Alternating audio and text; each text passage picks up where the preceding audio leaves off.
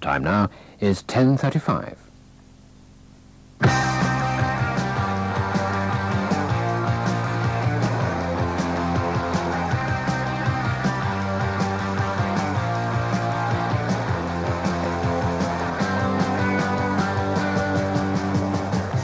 We present Injury Time, starring Robert Bathurst, Martin Bergman, Rory, McGrath, Jimmy Mulville, and Emma Thompson.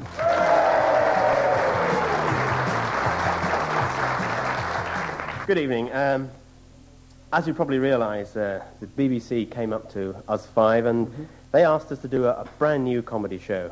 And of course, we were delighted to turn around to them and say, no. Good night. Good night. But then we thought, well, why not? I mean, it's better than signing on the dole. It's very easy money, and they did offer us a £5. And then we bumped up to a £5 each. We just wanted the show to have a kind of ad hoc feeling about it, you know, kind of spontaneous, no rehearsal, nothing to rehearse. Contrived. Precise. Slick. Or learnt off. Pat. Yeah. But, you know, we're really excited about doing this radio show. In fact, I mean, you know, radio really is the medium, isn't it? Yeah, I mean, yeah, for creative... There's so much you can do with radio. Yeah. I agree. Yeah.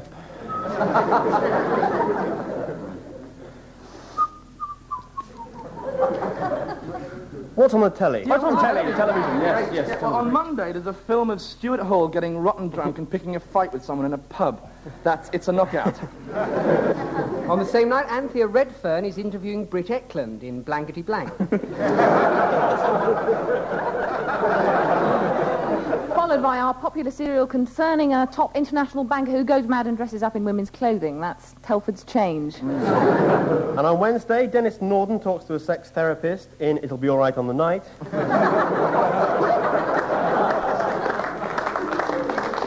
Film of the week's on Wednesday. There's fun for all the family when we show a Norman Wisdom movie.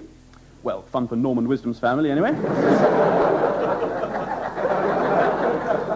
And Thursday night sees Arthur Negus talking to Richard Murdoch, Sandy Powell and Arthur Askey. That's A Life Among the Antiques. And for the kids on Tuesday, there's Animal Magic, in which Johnny Morris will be sawing a badger in half. Right, well, tonight on Injury Time, we won't be attacking any politicians, so instead we'll be having a go at Clement Freud. The caterer, dog handler, just-a-minute panellist. Hesitation.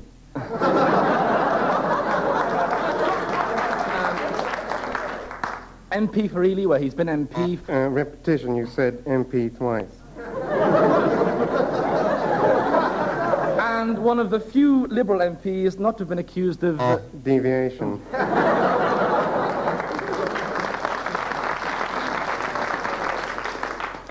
Right. Have you got Mr. Bunn the baker? No. Have you got Master Sawdust the carpenter's son? Yes. Here, have the damn thing. Happy families. That's another set to me. Mr. and Mrs. Sawdust, Master and Miss Sawdust the carpenter family. That's 3 sets to me, 3 sets. I'm leading. All right. Just get on with the game. All right. No need to get uppity. Now, let's see. Have you got Mr. Bride the policeman? No. Have you got Mr. Tax Exile the miner? No. Have you got Mr. Late the postman? Yes. Mr. Late the postman, Mrs. Late the postwoman, Master and Miss Late the postman's children. No, I can't let you have Mr. Late the postman. My card beats that. What card? Mr. Lockjaw the Alsatian. He's so bloody juvenile. Don't use language like that, dear. Let's get on with the game, shall we? Now, have you got Ms. Person, the feminist?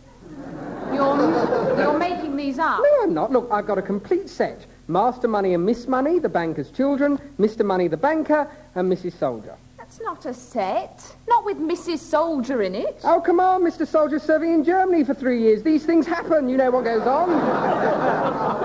Yes, as a matter of fact, I do know what goes on. For instance, have you got Miss Dollybird, the secretary? I'm sure you must have. Oh, well, we can all play that game, dear. Have you got Mr. Daly, the milkman, eh? Or Mr. Once a Fortnight, the coalman? Don't be absurd. You're mad. You're utterly mad. You're annoyed because I always beat you when we play at Happy Families. Cobblers. Don't talk to me like that. No, look, Mr. Shoemaker, Mrs. Shoemaker... Oh, stop it! My God, you've been cheating. You've been cheating in a game of Happy Families. That's not Mr. Shoemaker at all. That's Mr. Chop, the butcher. You've coloured in his apron with a crayon and drawn a shoe in his hand. God, how low can you stoop? Show me your other cards. I don't believe it. This one is a playing card from an ordinary pack. That's not Mr. Bender, the transvestite at all. It's the Queen of Diamonds. Look, stop making such a fuss about our game of cards. Don't shout, you'll wake the baby. We haven't got a baby. Exactly. I'm sorry, darling. I should have realised you. You want a baby, don't you? You know I do. All right, then. Here. Mr. Baby, the child welfare man.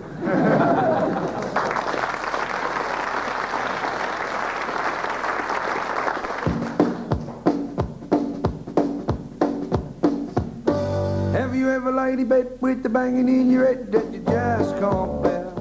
With me is a young gentleman by the name of Ronnie Knackers. Now, Ronnie, I believe you are a punk. No, I bleeding ain't. I'm a Hell's Angel. But I thought that the orange and blue spiky haircut, the safety pin through your nose and the dustbin liner you're wearing were very much the traits of the punk rocker. Now, I'm wearing those because... Yeah, that's right, I'm a punk rocker. I've beat up Hell's Angels. That's the source of my confusion. Yeah, I see. Now, Sydney Cranium, you, I believe, are a skinhead. No, I bleed no. I'm a suede head. A suede head. Yeah, it's a sort of skinhead, but we've got slightly longer hair than skinheads, and we wear suede bother boots. Crush puppies. Could you just tell me about this new gang that's just formed, the Rude Boys? I hate rude boys. Rude boys make me puke. And do you beat up Rude Boys? No. Why not? Because if you beat them up, they're rude to you. And I don't like that. You don't like them being rude to you? No, it's rude. I wouldn't mind if they insulted us and said things like, oh, I hate punks. Punks make me puke. But they don't. They come out with sardonic asides and muttered acerbic comments under their breath. I don't like that, it's rude. Don't you beat them up even if they're very rude to you? No, I tell me dad and he goes round there and he beats them up. I see. So we see that youths have always banded together in some sort of identifiable sect. So, Dr. Samuel Hoffman, you're an eminent sociologist. No, bleed no, I'm a social... Yeah, I'm sorry, I thought you said social worker. Yes, I'm a sociologist, which is very different from a social worker. I hate social workers. If I thought you were calling me a social worker, I'd do you. Right, but with me now is a member of one of the oldest gangs in the country. Good evening, John Pym. Hello. Now then, John, you are... A roundhead. That's right, a roundhead.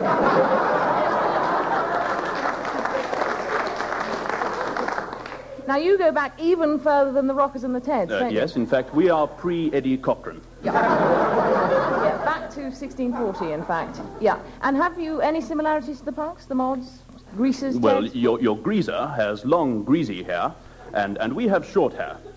Not as short as your skinhead, but not as long as your suede. Now, your greaser, he goes around on beat-up BSAs shouting, we hate mods, mods make us puke. Whereas we roundies, we tend to go about on horseback shouting, out with the Presbyterian Royalists. Yeah. Now, all the gangs seem to have some sort of hero or other, some sort of leader figure. I mean, the Teds had Elvish, Waddy Waddy, the mods have the Who. The punks had Sid Vicious, and I suppose for you it must be Oliver Cromwell, Lord Protector. No, Barry Manilow. Really? Why is that? Because we like his music. And in his quieter moments, I believe he wants to see King Charles I hanged as much as we do. Now, a lot of roundheads are getting into Neil Sedaka. Yeah. But I think for our image of strict puritanical rule, he's a bit puffy. Now, who do you roundheads go round beating up? Cavaliers, mainly. But there aren't many of those around. Not now, days, there aren't. We soon saw them off. Yeah, one final question, John. Why do you go around in gangs beating people up? Protection. Protection from what? All these Vikings roaring about the place. Thank you and good night.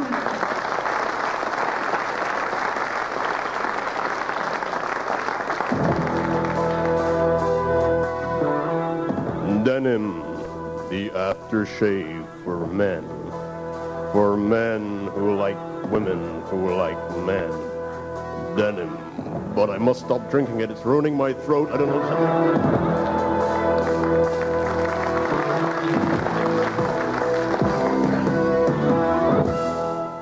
Okay, lads. There's no need to lose heart. Right?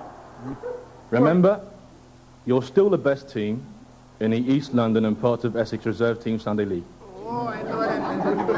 Whatever happens here in Germany, playing Bayern Munich. Now, I'm sorry you didn't make more use of that early advantage when Bayern didn't turn up for the first quarter of an hour. But there again, you were only 3 goals down by the time they did arrive. Now, Jerry, you spent almost all the first half warming up on the touchline. Up and down, up and down, up and down. You tire yourself out, son. I wouldn't mind if you were a substitute, but you're supposed to be in goal. And by the way, all of you, a general point here, boys. Since we are playing in the 150,000 Olympic Stadium here, there's no need to put your coach down for goalposts. Trevor, that penalty, I mean, when you run up to take it, I had to shut my eyes and pray. And when I opened them, when I saw the net bulging, I thought my prayers had been answered.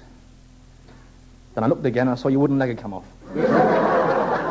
Now, in fact, Trevor, I won't be playing you for the second half. I mean, you know, you were playing all right. It's just that you did have a tendency to keep falling into touch. You see what I mean? Yeah, all right, yeah.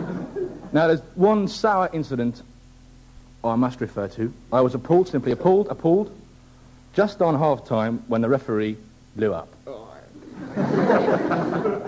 Now, I don't know whose idea the dynamite was, but I can tell you it's done Anglo-German relations no good at all. Okay.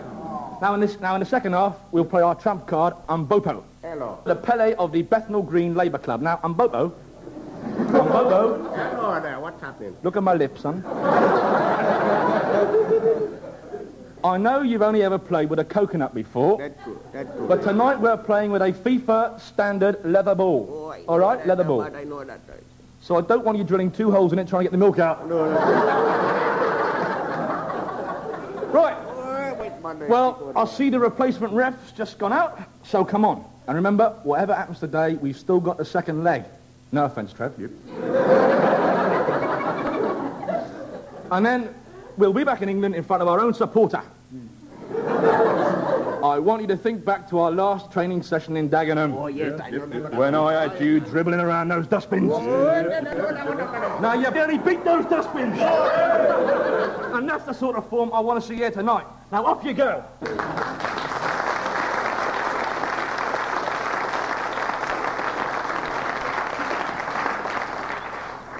You know, I'm not in the habit of doing adverts for the first company that asks. That's why when the people from Carlsberg said to me, Orson, they said, do an advert for us, I refused. Then I tasted their lager. It was then I asked them for £200,000. They agreed. So why don't you be like me? Make adverts. Probably the easiest way for a fat old has-been to make a lot of money in the world.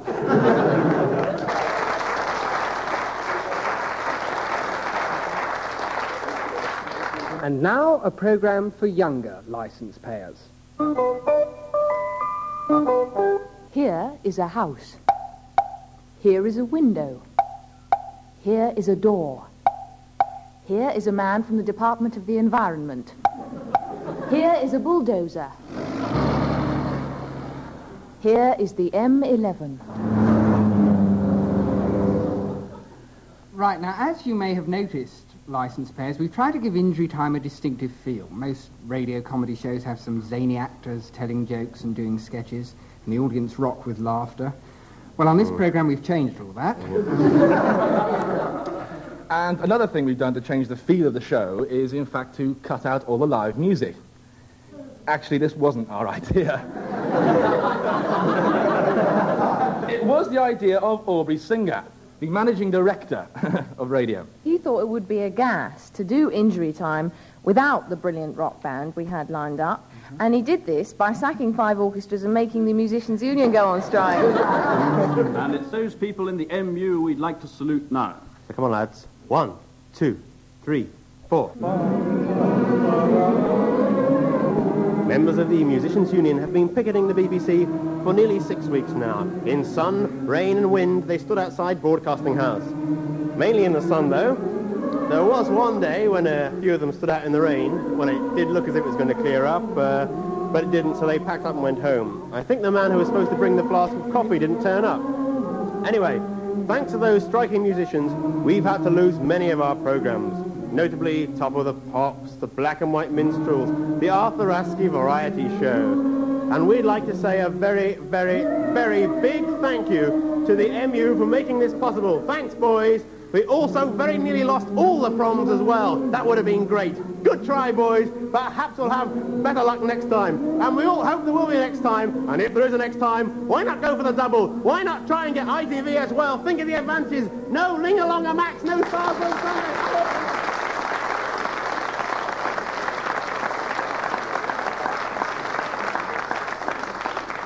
Clear round then for Fiona Schwab Razor on Magna Carta the 19th. And here comes Catherine Latham-Jones on Heat. A fine filly this. Captured a yellow rosette at the Pony Club trials at Galveston Park in September. Trained by her mother, Mrs. Heather Latham-Jones. And the clock has started. Here she comes. Hello, Catherine. Yes, you do look lovely. Now, work to be done. Let's take the first jump. Now, dig in. Plenty of time on the clock. Oh, beautifully clear, darling. You sailed right over. Now, get up and go back round for him. Remount. Now, that's the wrong foot in the stirrup, isn't it, Cap? Well, never mind. Save time. Get on. Mummy will guide you from here. Now, it's the water next. Just let him find his stride. And yes, he's over. Well, don't panic, darling. Just swim to the side and get out. Be brave, my love, and remount. Oh, side saddle. Good idea, my love. Now, it's the wall next. The wall. Just give it all you've got, darling. Super try. No, it's all right. Most of the bricks miss the judges. Just carry on to the pretty little rustic gate. Yeah, well, let him finish the bush. He probably needs the energy. Ready? And over. Well, that was lovely. And don't worry about the gate. He's bound to shake it off sooner or later. Spirits up. It's your favourite, the double. Well, let him rub noses with Polly's nightmare. He just wants to apologise for what he did to her this morning. No, he doesn't. He wants to do it again. Just hang on tight, my sweet, and try not to look down. It's just a little game they're playing. Oh, God. All right, I think he's finished. Now, address him to... Well, let him. He did drink an awful lot of the water jump. Ready? Now, let's do the final one with flying colours. Bring him in and... Lovely, darling. You only just grazed the bottom bar. Mummy is so proud of you. Now, bow to the judges. Catherine, where are you going, dear? Catherine, that's the car park. Well, never mind about the bridle. Just hold on to anything. Except that.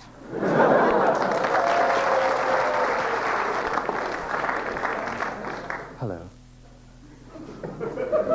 I'm an actor. And I used to suffer from a terrible dandruff problem. I was really very self-conscious about the whole thing. I didn't dare wear any dark clothes at all. And then a friend suggested I try Carlsberg Special. And after about 5 of those, I get so drunk I don't give a toss what it looked like.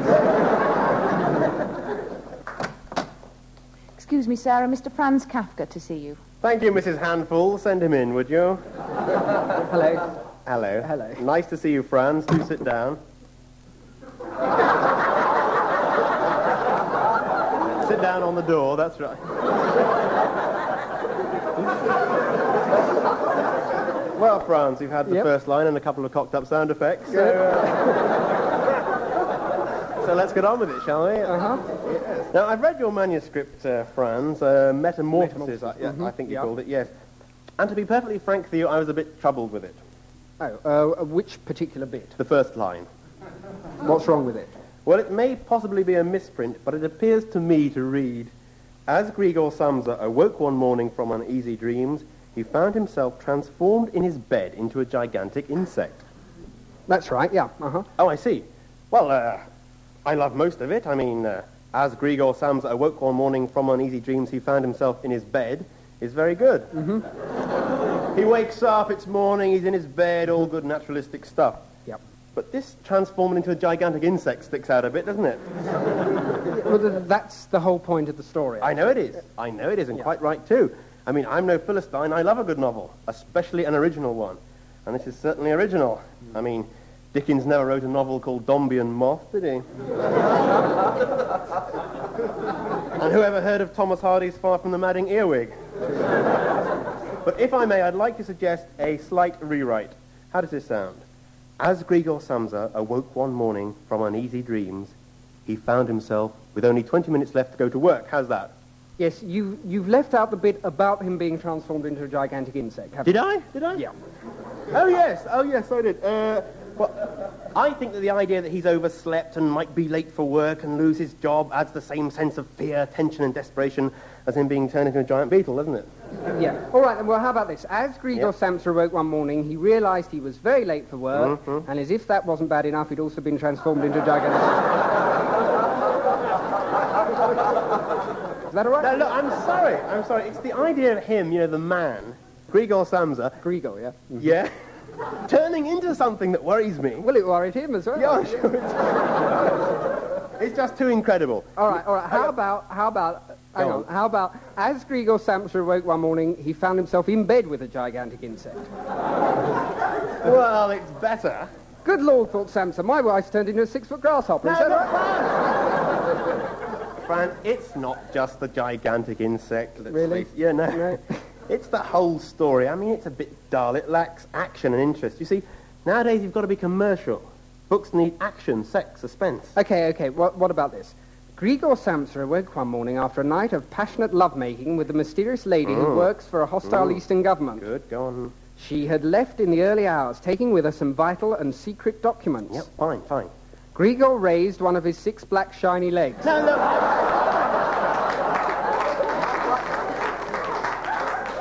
I'm sorry. This is dreadful. Is it? Probably, yes. This is dreadful. You can't expect to come in here with this sort of gibberish, men turning into insects. I'm afraid I'm going to have to swat you. No. I'm sorry. Miss Handfuls, could you come in here for a moment and wipe Mr. Kafka off the desktop, please? Yes, sir. Oh, and sir, there's just one more client to see you. Show him in. Ah, Mr. Orwell, about these talking pigs.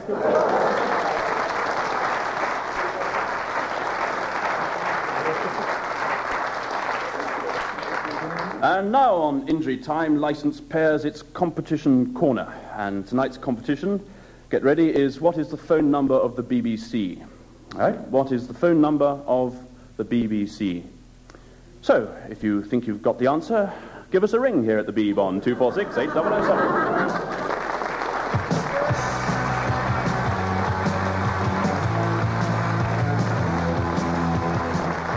If you enjoyed that programme, that was Injury Time, starring Robert Bathurst, Martin Bergman, Rory McGrath, Jimmy Mulville and Emma Thompson. It was written by Rory McGrath, Martin Bergman and Jimmy Mulville, with additional material by Owen Brenman and Guy Jenkin. And the programme was produced by Geoffrey the Butcher Perkins. If you hated that, it was The Berkey's Way, produced by David Hatch.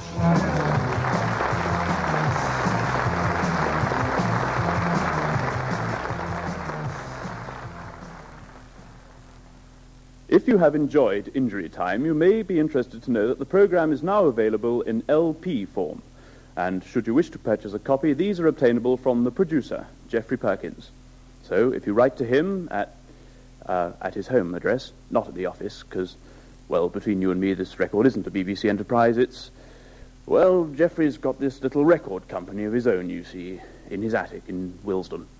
Also, he's bought this little shop in Soho, so if you want any soft porn and marital aids, kinky underwear and bespoke tailoring suits, fruit and veg,